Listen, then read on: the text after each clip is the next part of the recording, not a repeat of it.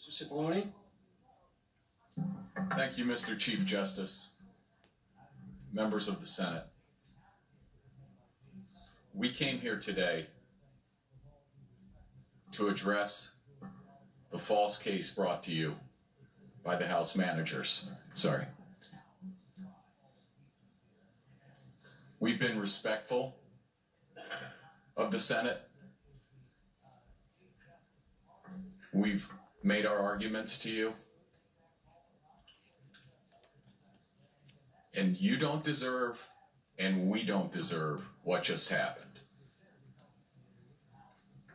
Mr. Nadler came up here and made false allegations against our team. He made false allegations against all of you. He accused you of a cover-up. He's been making false allegations against the president.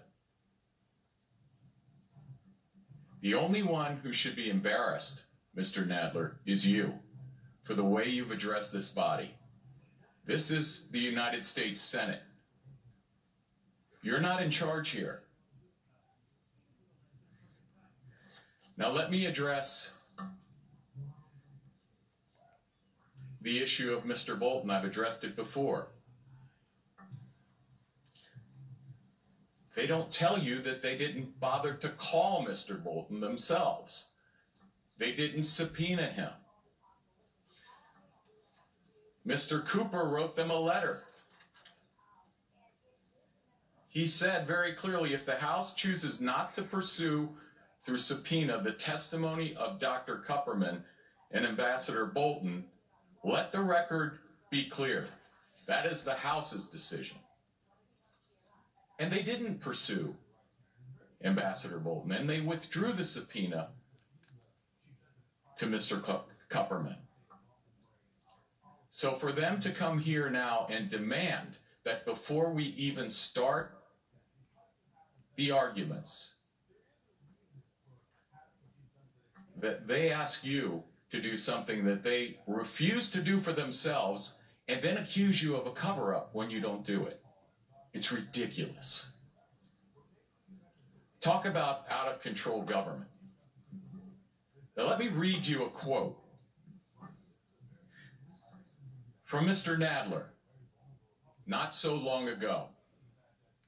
The effect of impeachment is to overturn the popular will of the voters. There must never be a narrowly voted impeachment, or an impeachment supported by one of our major political parties and opposed by the other.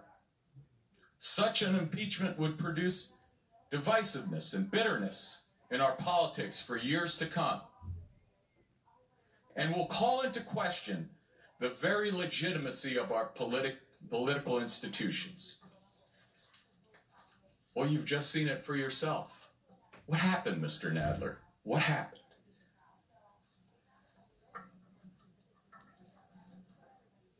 The American people pay their salaries, and they're here to take away their vote. They're here to take away their voice.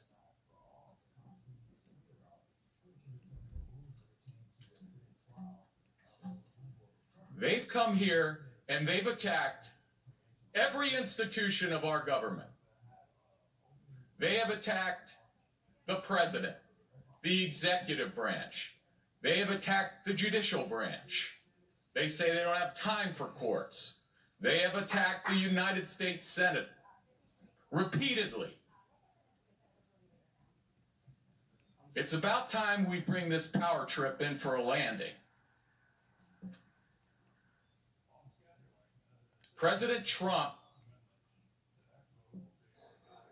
is a man of his word. He made promises to the American people, and he delivered over and over and over again. And they come here and say, with no evidence, spending the day complaining that they can't make their case, attacking a resolution that had 100% support in this body, and some of the people here supported it at the time. It's a farce, and it should end. Mr. Nadler, you owe an apology to the President of the United States and his family. You owe an apology to the Senate. But most of all, you owe an apology to the American people. I yield the remainder of my time to Mr. Sekula. Mr. Chief Justice, members of the Senate.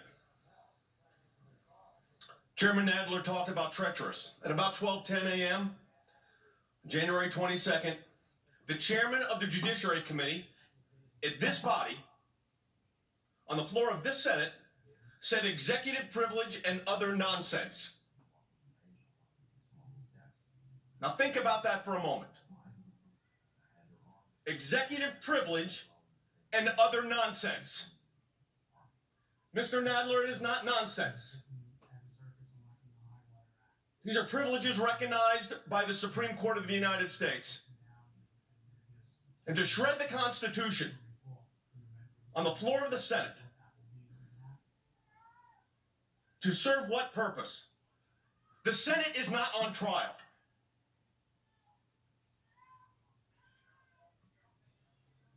The Constitution doesn't allow what just took place. Look what we've dealt with for the last now 13 hours. And we hopefully are closing the proceedings, but not on a very high note. Only guilty people try to hide evidence. So I guess when President Obama instructed his Attorney General to not give information, he was guilty of a crime. That's the way it works, Mr. Nadler? Is that the way you view the United States Constitution? Because that's not the way it was written. That is not the way it's interpreted. And that's not the way the American people should have to live. I'll tell you what's treacherous. Come to the floor of the Senate and say executive privilege and other nonsense. We yield the rest of our time. The managers have 27 minutes remaining. Okay, you've been listening in on the latest debate about a vote on an amendment that comes from House Democratic leader.